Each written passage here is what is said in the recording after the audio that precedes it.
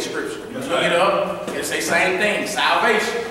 You got brothers that say Ahaya, which is I am that I am, or I be what I be. But if you really get in the language, you'll see that's more of an adjective. Lord telling you I am what I am, I be what I be. Yes, but hey, peace of brothers that still calling him Ahaya. Ain't got no problem with that. I know what you're talking about.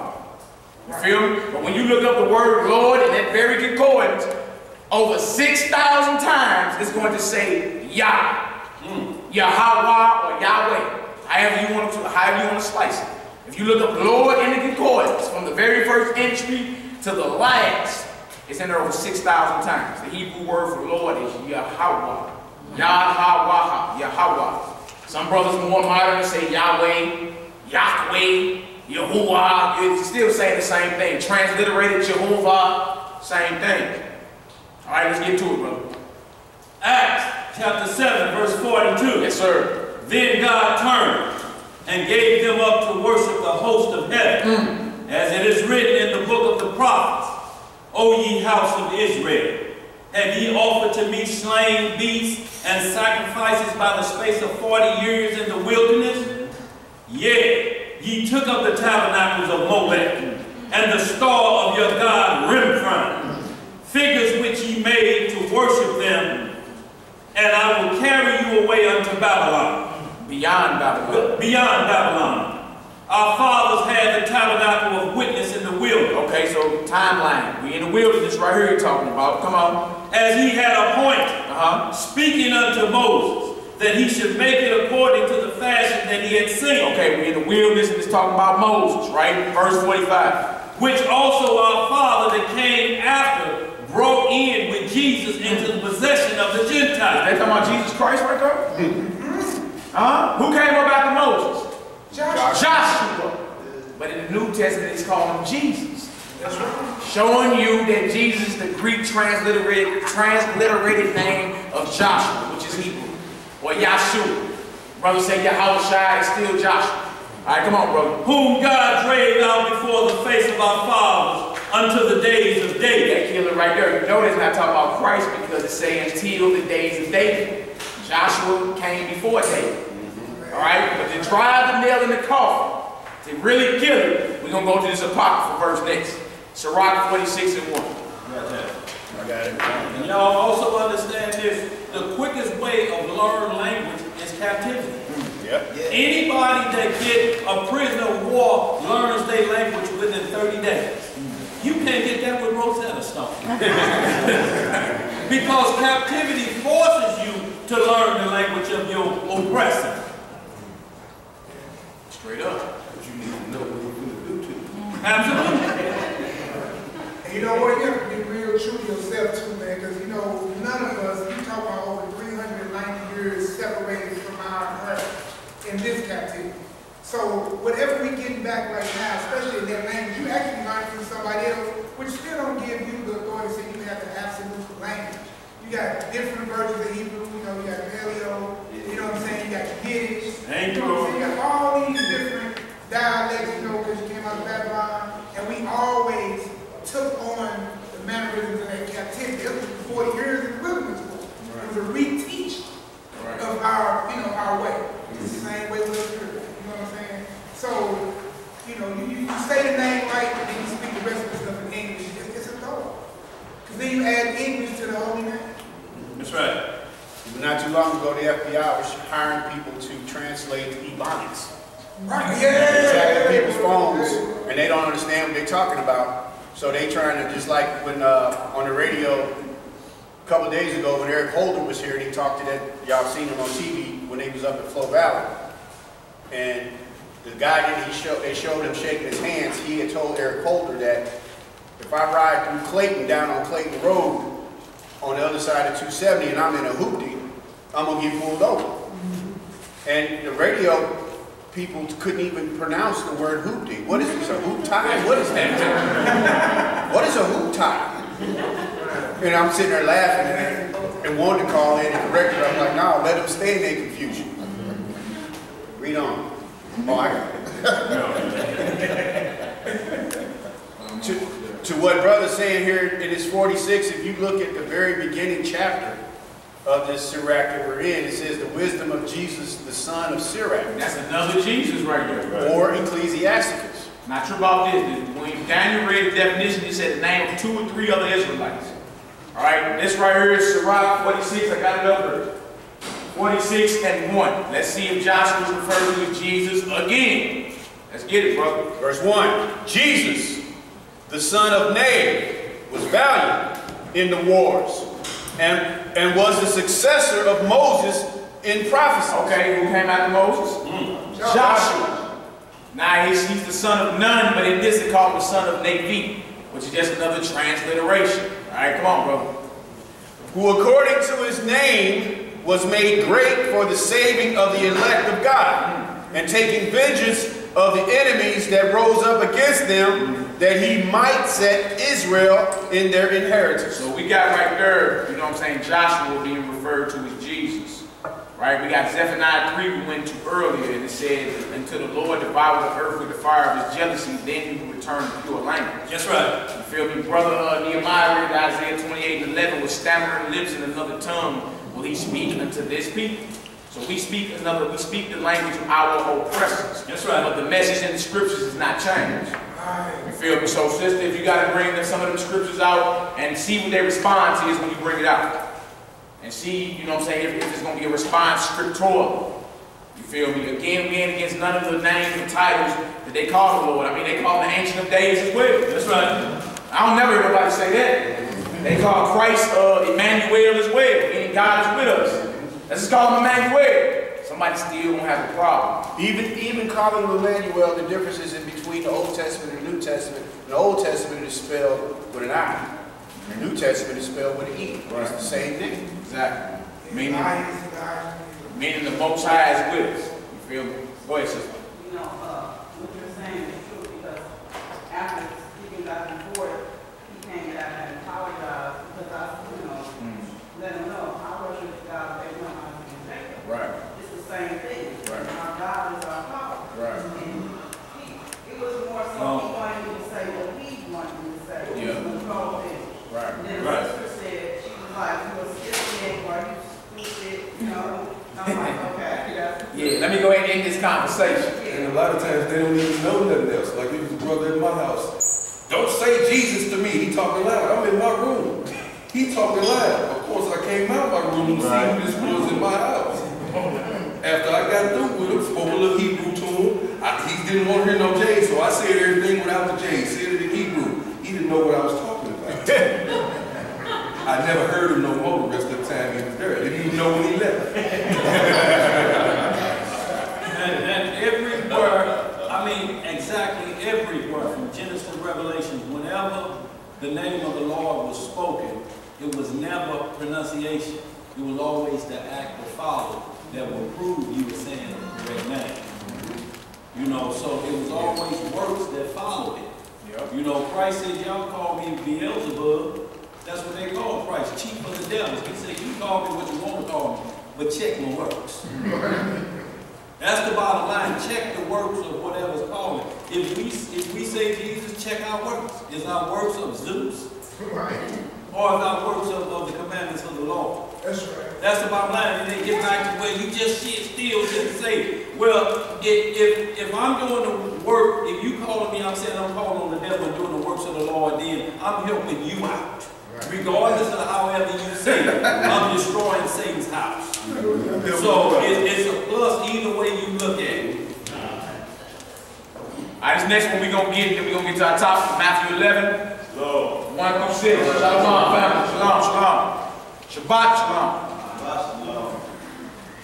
We're going to get this one last little spot, and then we're going to get to our topic at hand, crying out to Yah, the Most High. That's right. Let's get it.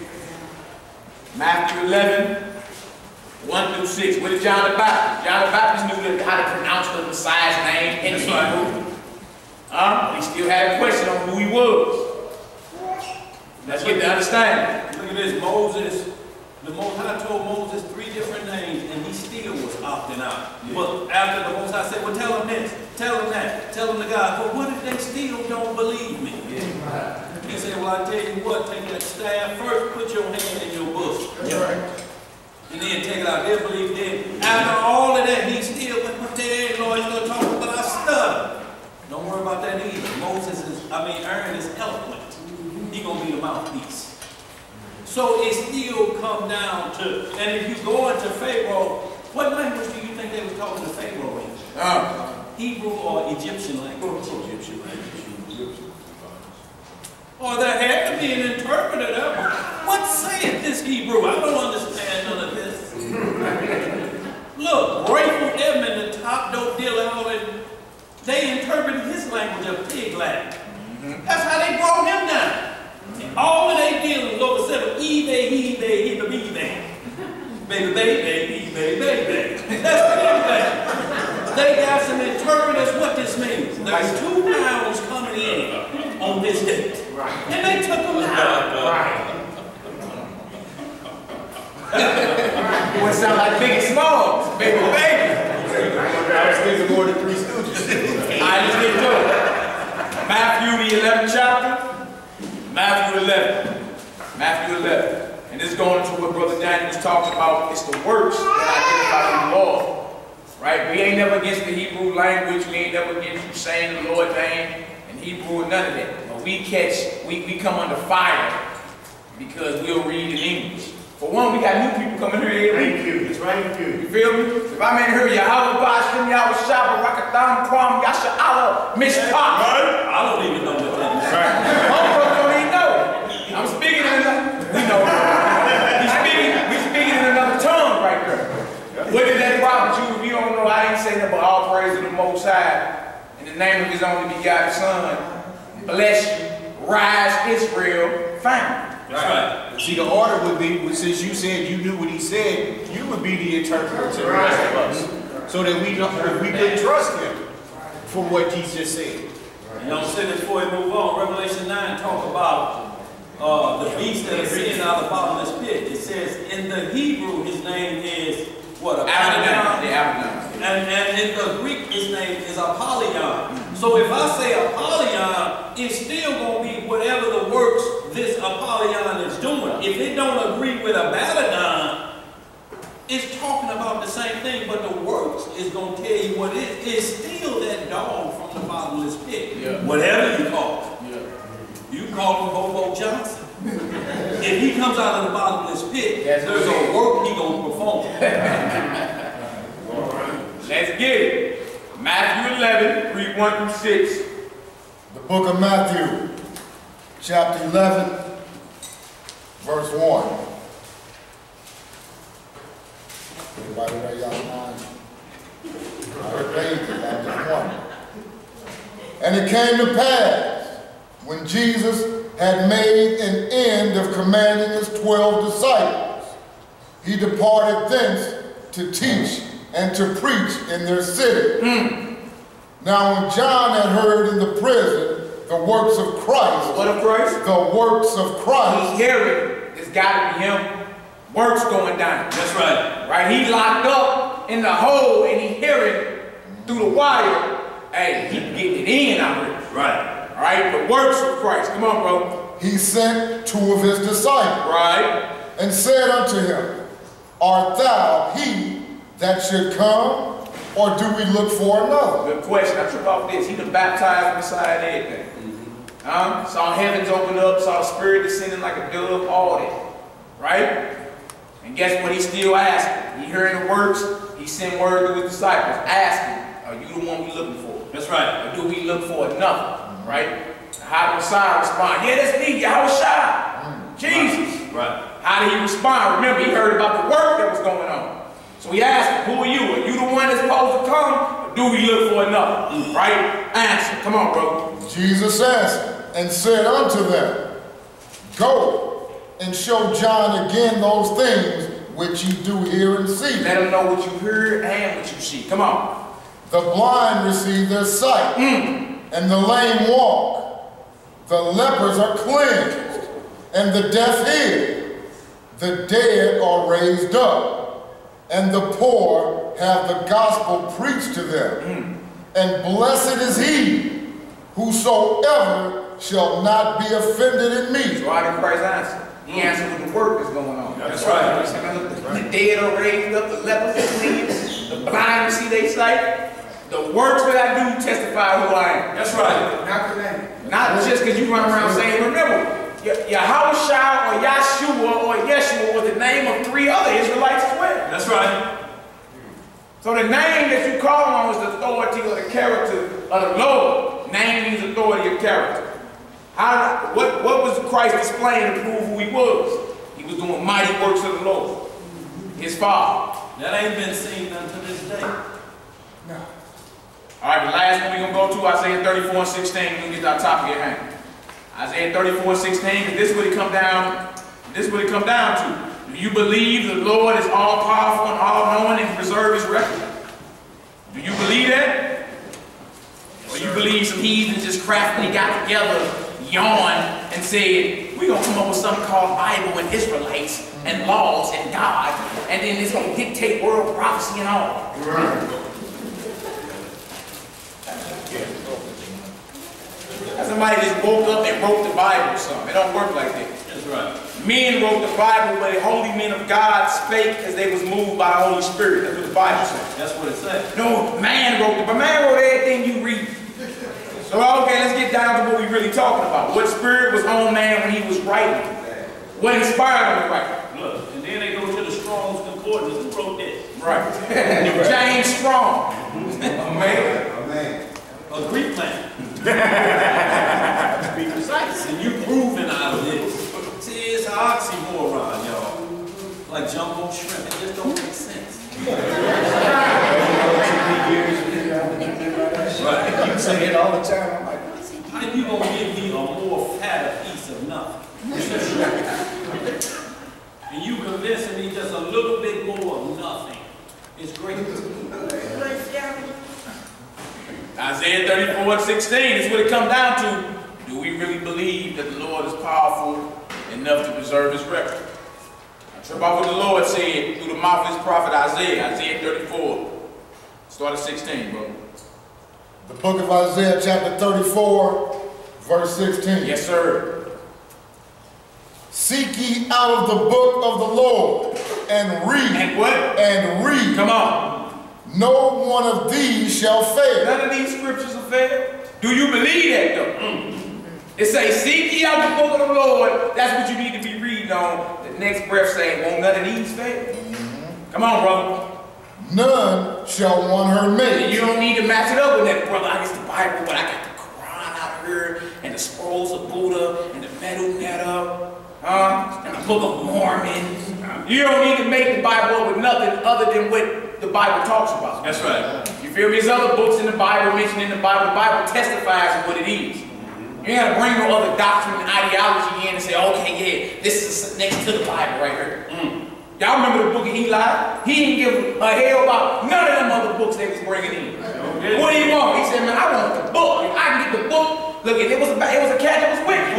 But he already knew, look, the book is powerful. I can manipulate the book, control their minds.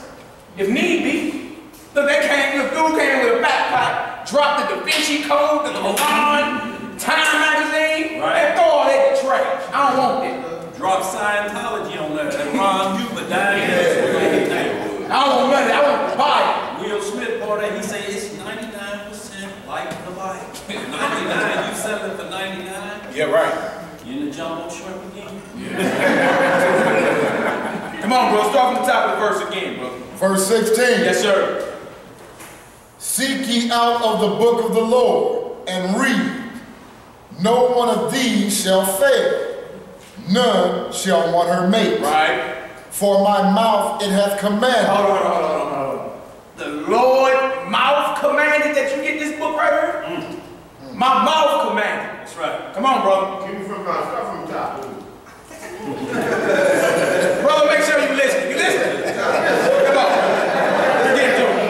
Verse 16 again. Seek ye out of the book of the Lord and read. Right. No one of these shall fail. None shall want her mate. For my mouth it hath commanded, and his spirit it hath gathered them. See, the Lord's Spirit, the Lord put the Spirit out there for men to write the Bible. That's right. Whether it was Isaiah, Jeremiah, on down. Even King James, when he had the Bible translated, he didn't write nothing. That's right. He had it translated. Had scholars translate the Bible from Hebrew into English. Right? So that was the Lord moving on him. Because when you get into the history, he was at war with who? The Roman Catholic Church. Going to the history. Some of the brothers in here got the history on what really happened. That's right. All right, come on, brother. Verse 17. Yeah. And he hath cast the lot for them, and his hand hath divided it unto them by lot. They shall possess it forever. From generation to generation shall they dwell therein. So sister, we got some type of understanding concerning, those that try to come and say, we got to say his name like this. You got to say his name like that or his son's name like that and try to play the Jedi mind trick on us as if we violate the reading English. All praise to the Most High is on the God Son. That's about this. All you do is take them very scriptures we just went, and there's plenty more. That's right. It's a gang of them. Take them scriptures right there and see when you dialogue with them, do they have an answer script toward them. You feel me? And that'll kill all that. You feel me? And let them know, look, when you find the answer, get back. You feel me? I got two more scriptures that I feel is really good. Okay. Psalms 119 and 140, and also Proverbs 35. Yes. Y'all understand this? Whenever we was in captivity, when Daniel was in captivity, when Joseph was in captivity, whenever they went before the king, was it when they spoke about the name of the God, did they give a name, or was it the mighty works that the God put on him? Yeah. What gained favor with Joseph? What was Joseph able to do in there that made Pharaoh believe that his God was God? Was it just how he said the name? No. Jehoshaphat. And Pharaoh said, the way you just blurted that out, I believe it. Or was it the interpretation of them dreams that his magicians couldn't work? What about Daniel? Did he holler it out? Or was it him in the lion's den like this, ruling them hungry lions like they were moving on us?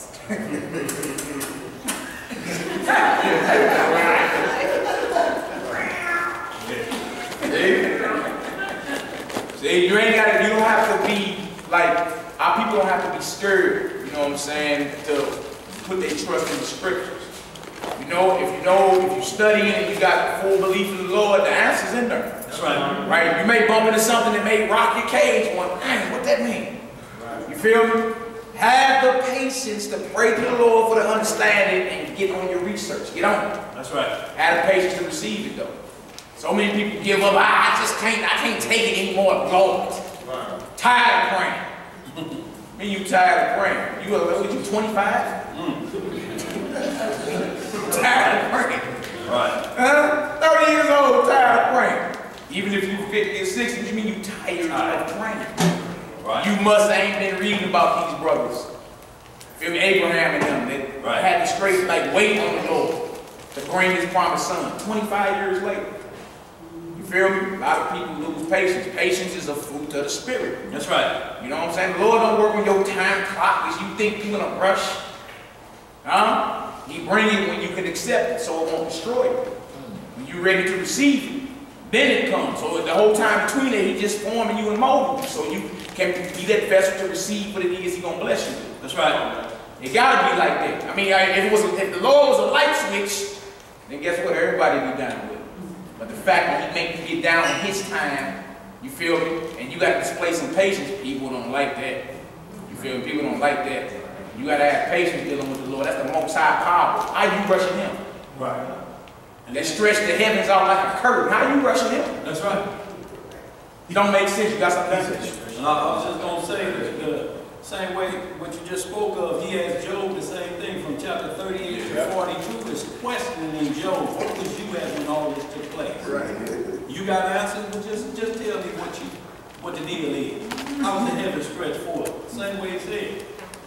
You know, count the raindrops. Let me see you measure fire. Put that on the balance and tell me how much it is, and then I'm going to send this much measure of fire to this area and burn it up. Straight up. So long we got understanding, there must be good scriptures too. Proverbs 30, right? What is his name and what is his son's name? If you can tell, but first before they go into how every word of the Lord is pure. That's right. Like, you either believe that or you don't. You know what I'm saying? People out there, Jedi mind tricks, we say it again. So you can be up under the 8 line. You feel me? But there ain't really no camps in Israel, man. We all under Christ. That's right. Christ is of his Father. Right? So it ain't no, we call the Israelites not an alphabet clique. Right. Alphabet clique. Why? Everybody got titles now. You got the GOCC, GMS, ISUPK, and the ISHBK, and the WGN, and the BOCC, and the BROCC. Right. It's the alphabet clique. So who you riding with? I'm riding with the Lord. What you mean? Right. We want to come on down to St. Louis and get you brothers together. We already banging, man. We good. Right. We good. We trying to come in and then come up under some y'all expand yourselves. Yeah. And have the St. Louis chapter. But hey, right on for the, you know, the shout out. You understand the work getting done. We're gonna keep it moving. All right, let's get into this our topic at hand, crying out to the Most High. And in times like this, we really need to know how to cry out to the Lord. That's right. Because what you gonna do? A lot of people mad about what happened to our little brother 2 weeks ago. And what happened to the other brother not even 10 days later. Gunned down, review and make learn. A lot of people mad, brothers mad, ready to go to war. You ain't ready for war. That's something you ain't ready for. You're not ready for war, so get that out your mind. So if they out resources, if they outgun us, if they got all that over us, what's on the table that you got? You got to go, right? And every time when our back was against the wall, our people cried out to the Most High, and he started handling some business. That's right. Why wouldn't your prayers be that? You feel me? Like, the people just ready, man, Bobby, we're going to go to war. I'm like, well, who asked the Lord to deliver our enemies to us? Who asked the Lord to destroy our enemies? Who? Crickets. Oh, we finna go to war? We ain't even prayed about it? What's going on? That's right. We ain't had no counsel or nothing. We just finna jump out here and do what? Pretty much. Y'all see CNN, boy? Hey, man, it looked like Iraq. That first night, boy, them boots was on the ground. They was shooting all that tear gas. I'm like, man, we looking at Iraq. That was Ferguson, Missouri. It was more peaceful than Iraq than it was down there. That was They had crazy. a treaty going on. Look, y'all, it's what it is going 2 times, to the Jew first and then the Gentile. Tribulation and anguish to the Jew first and then the Gentile. So the Most High lets you know if there was a crime committed before he was killed. But tribulation and anguish to the Jew first. He had to go through.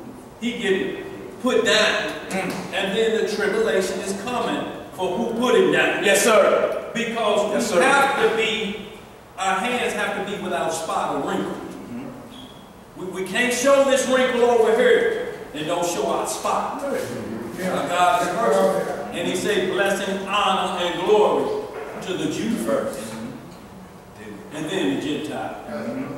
So he's fair and just, y'all. And we got to answer about our part in everything. No doubt. No doubt. That's the bottom line. Had we did what we supposed to do, that would have never happened. Right. You feel me? That's something Israel don't want to deal with. You know, if we gonna go out and talk about all the injustices happening, we bringing everything on the table. Right. Right? Y'all ready to go march, no justice, no peace. I ain't heard nobody say nothing about the 10,000 brothers that was murdered at the hand of other brothers since Trayvon Martin died. I ain't heard nothing. Al Short tongue ain't show up. No justice, no peace, nothing. It's like those stage events. Yeah, come on now. Like, we ain't talking about none of the injustices going. We just want to talk about the ones we don't like. That's right. We're going to talk about all of them. We're going to talk about how we need to get ourselves together and how we are asking the Lord to deliver our enemies. That's right. To destroy our enemies. Right. Why is that? Because guess what? That's the only weapon you got. What are you doing?